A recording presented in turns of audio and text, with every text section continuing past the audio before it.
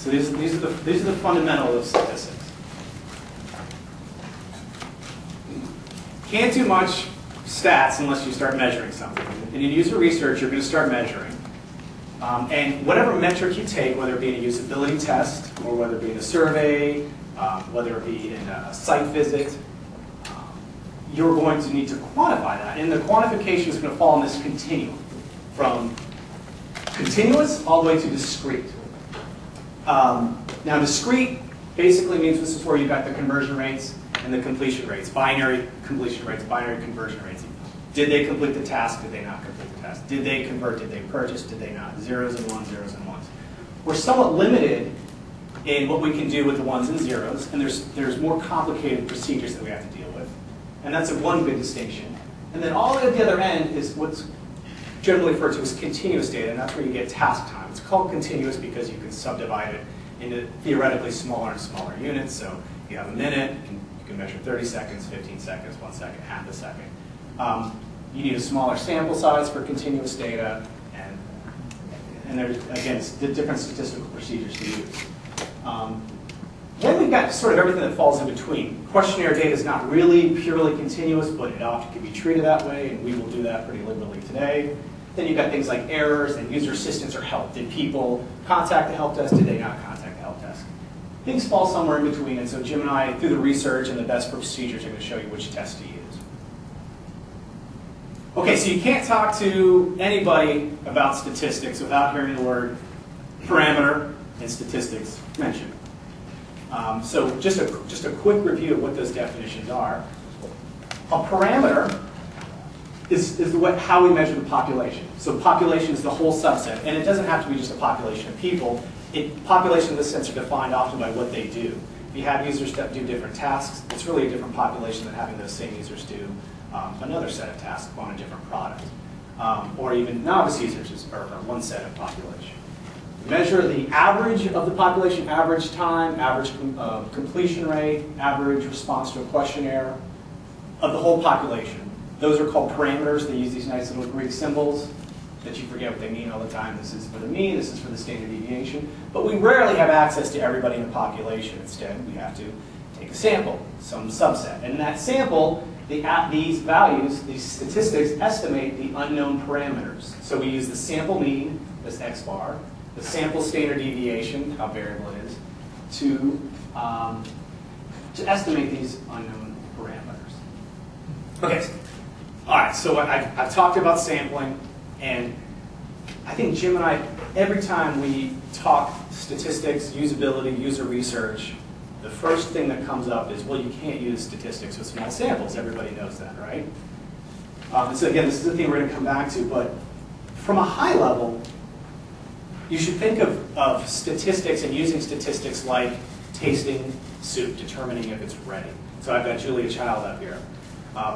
It would be nice if we could always take a giant ladle full of soup and taste the salinity, see if it's hot enough, see if the ingredients are there. But we can't always get that large. We can get like maybe a small eyedropper or even a tiny teaspoon.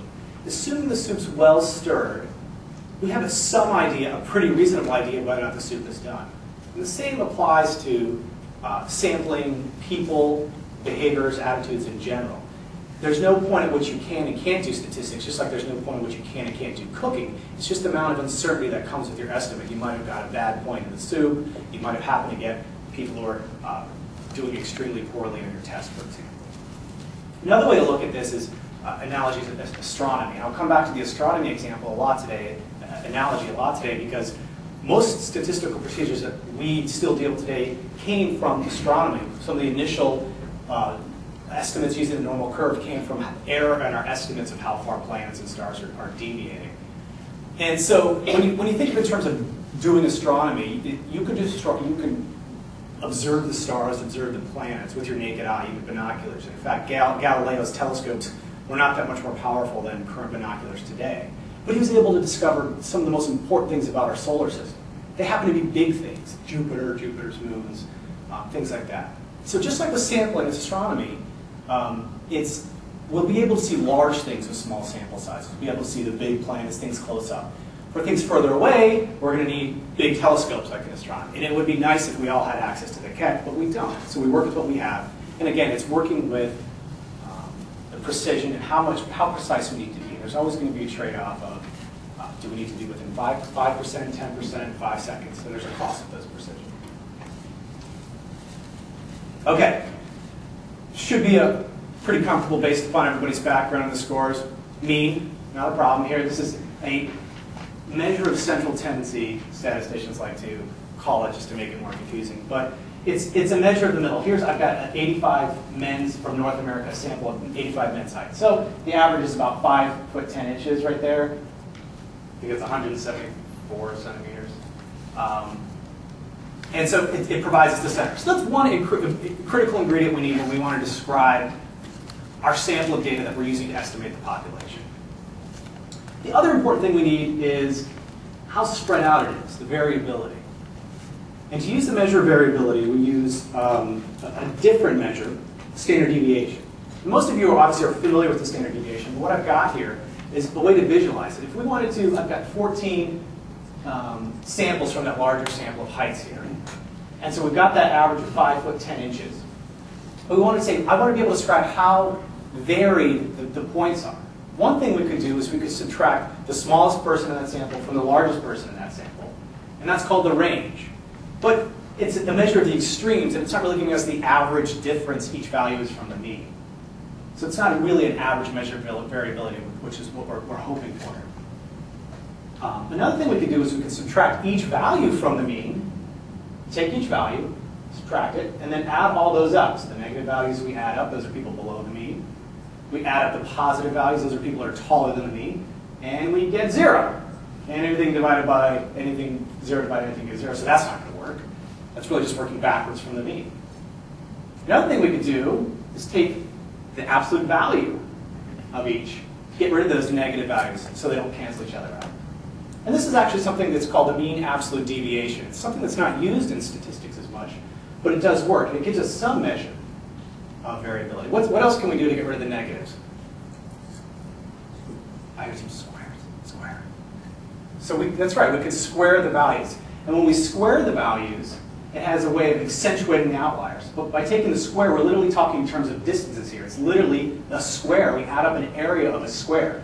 That area of the square plus that area of the square plus that area of the square.